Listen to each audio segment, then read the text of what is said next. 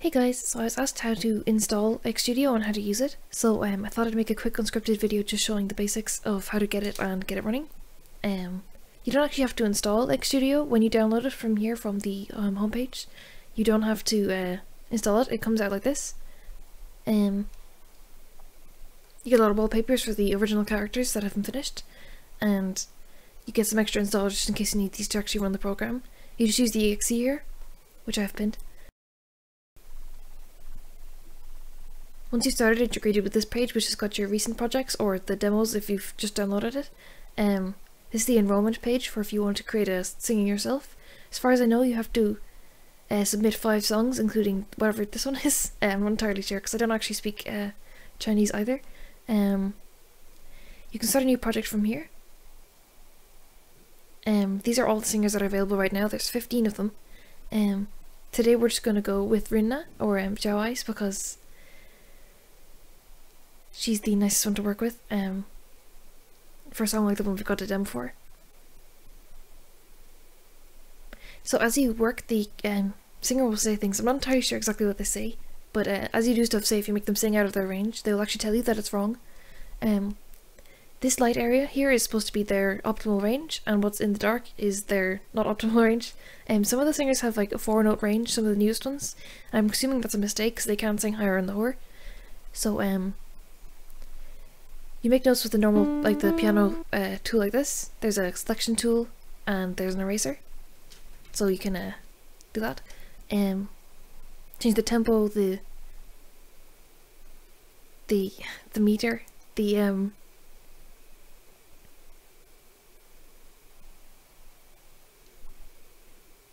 numbers, and the notes are numbered here for the key. You can actually change this if you want to, like this.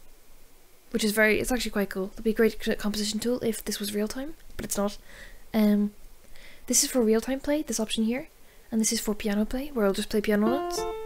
And here's for note tuning, and this is for the tuning mode. It's very much like Sevio or deep vocal or muda or sharp key or anything like that.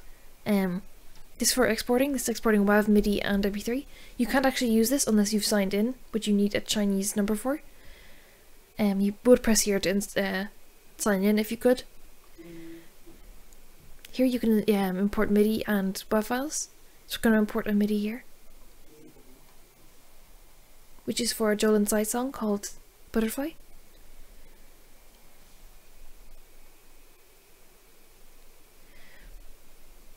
Now this is the entire song. Xstudio won't really be able to render all this the entire time.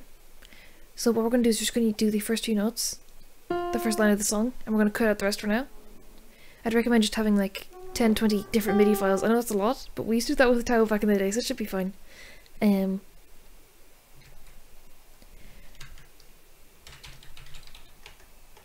you notice I have my Chinese keyboard on. It's because Xstudio can't actually take Pinyin or anything else like that.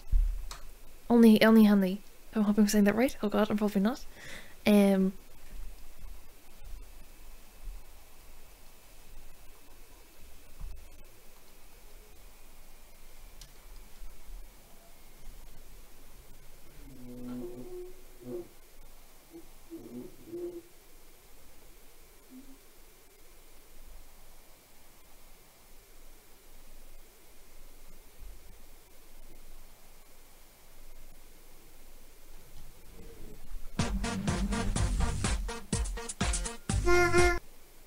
So here's something to point out, these are all reverb options, and this third one here is dry.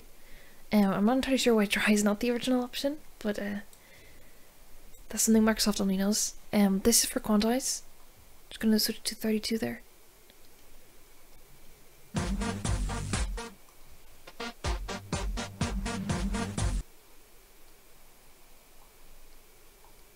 Now normally you would be able to move the WAV file, but it looks like that's actually not an option in 1.2, so we're going to leave that for now. Normally it would move. That's embarrassing. So with lyrics, I'd say this is a totally a cheat, but this is the easiest way to do it, I'd say.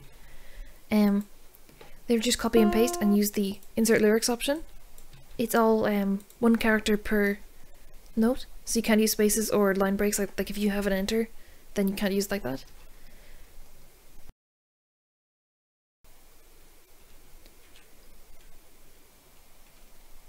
If you want a note to carry on, just like other programs, you just use a hyphen, and they'll carry on for the note, like melisma.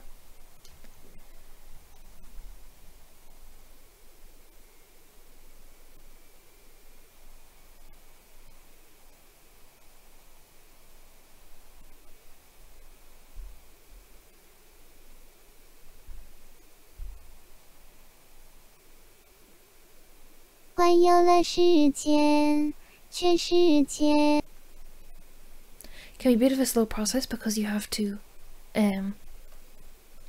wait for it to render every time I hear it. The piano mode won't actually tell you if the lyrics are correct. This is only for people who don't speak Chinese, to be fair.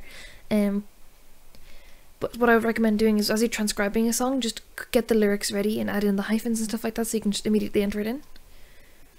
No matter where you press enter lyrics from, it'll show the rest of the song, but if you just select the notes you want.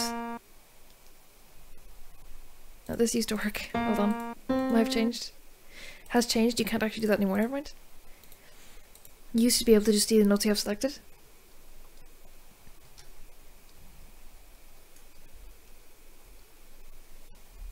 So we've got all the lyrics in. This is how you get tuning mode on. It'll render first before you turn on tuning mode.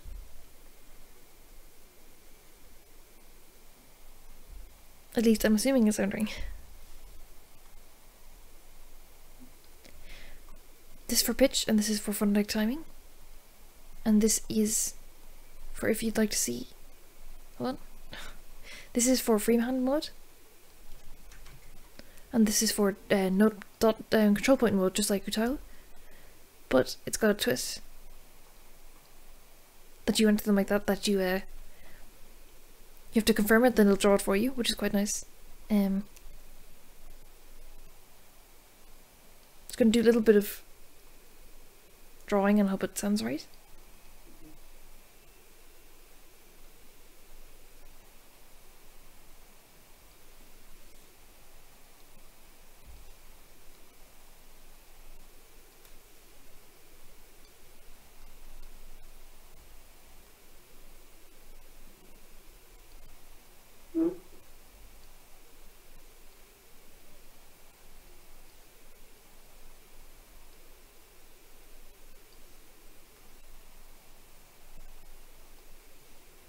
This is the worst part of like studios, that you don't know if what you're doing is going to sound right, so it'll take quite a long time to actually get anything done.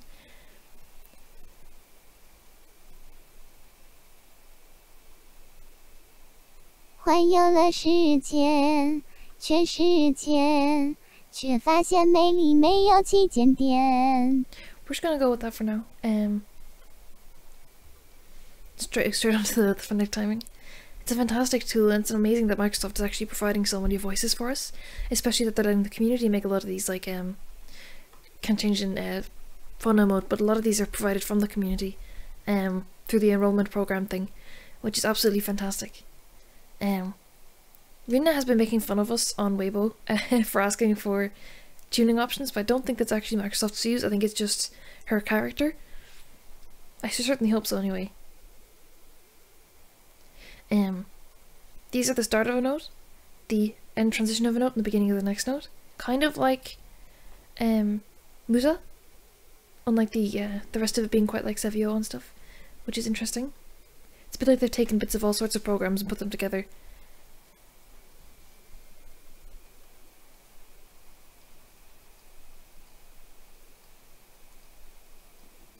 When you're using the user-made voice, I'd probably recommend doing this first before anything else, because it will affect the pitch perception quite a lot if you move these afterwards. But when it comes to at least the first four, then it's pretty safe. Leaving the end of the note like this can sometimes create a breath release, like sharp key and deep vocal. Sometimes. Looks like she's actually giving us advice there. Shame we can't read it. There's been some community effort from mainly Haru to translate this, so it'll be quite exciting to see how that goes. Another editor that's been doing the talking thing for quite some time is Niao Niao Yuan. 全世界，却发现美丽没有几间店。 Where she also gives advice and talks, though I don't think it's quite as responsive. That is basically the gist of X Studio. There's not much else you can redo when you're tuning. It looks like they are considering more options. They're also probably considering more languages because this software originally debuted in Japanese and then in Chinese. Out of the voices that are available right now, anything with this kind of artwork is someone who's unfinished. They've got no completed visuals. This is what our lad here was like before he was finished. And some of these are user-made, which is very interesting. It's fantastic to see that they're letting the community in like this and letting them be part of the software. Hopefully more of this is to come. That's basically it. I know it's super duper awkward and probably like a very 2008 tutorial video because it's unscripted, but I thought it would just be the easiest way to show things off. Thank you for listening.